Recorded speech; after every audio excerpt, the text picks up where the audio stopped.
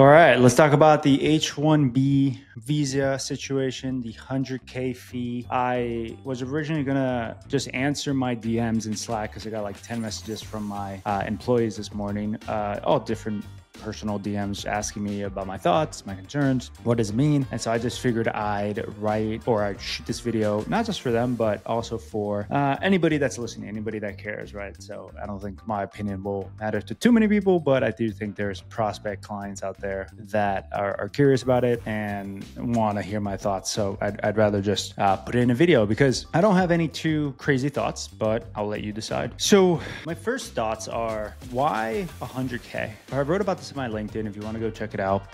And if you want to comment on my LinkedIn post, by the way, I can write back to you and engage. That's probably the best way to do it. I'll check my LinkedIn more than my YouTube channel, but why 100K is the first thought that comes to mind. Because if the argument that the H-1B program was being abused is true, and I'll talk about that in a second, I do wonder why 100K? Why not 50K? Why not 30K? And it's funny because somebody wrote on that post, they were like, well, you're looking for logic from politicians. And I'm like, fair. I don't know if they did a whole data model, data analysis in order to determine, what's the right number. And so I thought that was actually pretty wise comment there because, at the end of the day, if there is some sort of abuse going on and the goal is to put some friction, which is totally understandable in my opinion, then why price it at 100K? Because 100K seems to eliminate basically 99% of people that are going to be eligible for the H-1B visa. Now, the thing is, that's probably what they wanted. So my question is why? Why that extreme? Or is it because Trump and his administration think, hey, we're not going to be in office in 2 years or 3 years, whenever the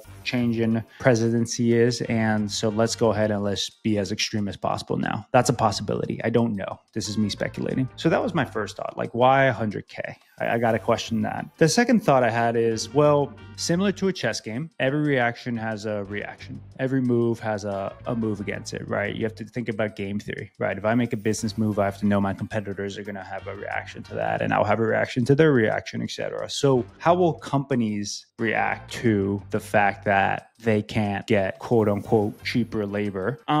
That's an interesting one to me because I can see it going two ways. Number one, I can see them simply just not hiring because they're like, well, this ROI doesn't make sense anymore. Or I can see them doing exactly what Trump is intending them to do and hire American workers. I'm not saying one is better than the other. I'm not saying one is good. I just question the premise of like, hey, are the big tech companies hiring people on H-1B solely because they're 20% cheaper? Or are they hiring them because they're 20% cheaper and 10 times better engineers? I think that's the nuance that we're missing. And so if companies do stop hiring because they literally cannot find the talent at the bar that they're looking for, then do companies in the US just suffer more than the actual H-1B holders themselves? So that's something I thought about as well. And so that's where it's like, okay, companies are going to have a reaction to this. So the other thoughts I had, and this is a little more meta, but the other thoughts I had is this isn't a new problem. And I think that's where like you see a lot of noise on social media, but like this problem, if you want to call it a problem, this problem of immigration and this problem of, keeping people outside our walls, etc., has been a thing since the Roman Empire, right? And like, if you study the Roman Empire, and I know I'm gonna be one of these Roman Empire bros, but if you study the Roman Empire, they literally had slaves imported into their walls, kept everybody else out, and then made it a criteria later on that, hey, the only way you can actually enter into our, place is by going to war for us, by doing the jobs that nobody else wanted to do. Sounds kind of similar, right? But I thought that was interesting because it kind of reminds you of like, hey, there is no solution per se to this problem, right? Someone's always going to be upset. And it's not a solution to be arrived to. It's a problem to be managed, right? It's a dichotomy to be managed, not a problem to be fixed. And so I thought that was super interesting when you look back on it on history, because the question is like, if you ask like, hey, was that move good for the Roman Empire when they started bringing in people, from the outside to go to war for them? Well, the question is, what do you define as good? good. If you look at the fall of the Roman Empire, it's like, well, eventually it all ended up bad, right? And so it kind of reminds me of this story of like, hey, well, you know, this kid goes into town with the donkey and everybody's like, yay, that's an amazing thing. Then the kid gets on the donkey, falls and breaks his leg, and it's like, oh my God, the donkey was a bad thing. Then the army drafts all the kids and everybody's like, oh my God, the donkey's a good thing again, because the kid was able to avoid the army because he had fallen and broken his leg. And it goes on and on and on and on. And the question is like, oh, okay, well, you know, is the donkey good or bad? We don't know, because the effects of the donkey go on and on and on and on many times over, right? And so it's kind of the same thing here. It's like, we don't actually know if it's good or bad. I'll give you the devil's advocate of this, which is like, hey, well, you know, companies had to sponsor visas and had to pay, I don't know, anywhere between 1 and 20 grand, I believe it was. And so the question now is, well, why not zero, right? And if it was zero, would that program have been massively abused by 10x multiple? So was 1 and 20 the right move? And so it's very interesting to me because, again, I don't know if there's a right answer. I think this is something to be managed, not something to be solved. And I know that whatever decision is made or whatever the number for the fee is, you know, there's always going to be people that are happy. There's always going to be people that are upset. Like, that's just always the case. And so I do wonder, what I wish the government would do and what the Trump administration would do is release the data. I think this would be a cool data project, because I do think that, you know,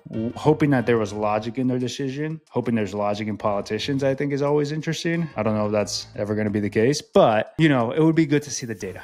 I'll finish this video by saying a few things on what I think is going to happen. So first off, I'll tell you what I know. So as the CEO of Data Engineer Academy, I know that it is harder for visa folks to get a job than American folks. Most companies don't want to sponsor. Big tech companies do. Most companies don't. So I know that for a fact, like statistically proven. I can verify that anybody that is less than an H-1B, F1, OPT, etc., they have a really hard time finding a job. 100% true. Now, anybody that is a H-1B, assuming they have a lot of tech skills, they'll have an easier time, but they still won't have an easier time than Americans. So they'll be kind of in the middle. You know, that is why when Trump and the administration say, hey, this H-1B program was being abused, it's like, okay, well, I don't fully doubt that, because we've seen how hard it is to get them a job. So maybe the imbalance occurred over the last couple of years where there is more people than jobs available. And in a way, we're kind of just making life on hell for the people that came here with the expectation to get a job. So in a way, I do understand this abuse part. At the same time, I still don't have enough data to say whether 100K was good or not.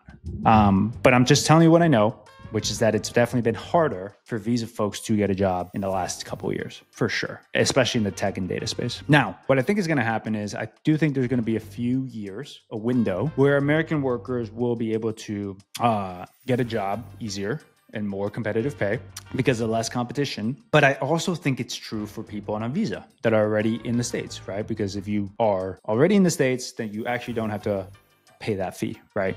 Or companies don't have to pay that fee, because it doesn't, the fee and the change doesn't affect people already in the States. And so with that said, I think there will be a 2-year span where the people that are overseas, specifically India, are going to have a hard time because they're not going to be able to come as freely as they were. But then the people in the States, both Americans and people on visas, are going to get jobs. And, you know, kind of what Trump is saying, there's going to be, you know, jobs returned to the Americans, quote unquote, right? And the thing is, I think by the time we see the ripple effects of this, call it 1, 2, 3 years, I think something like this is just going to get overturned again, right? When the new presidency comes into action, I think this 100K visa will go back down. I don't know if it's 30K, 20K, 10K, I don't know. But the reason I bring this up is because, yes, I think there will be a little bit of short-term pain for a couple people and a little bit of short-term gain for a couple people. But in the long term, I think it's a non-event, more or less. And I hate to call it a non-event because I know there's a lot of people that are anxious and probably going to be anxious for the next year or two.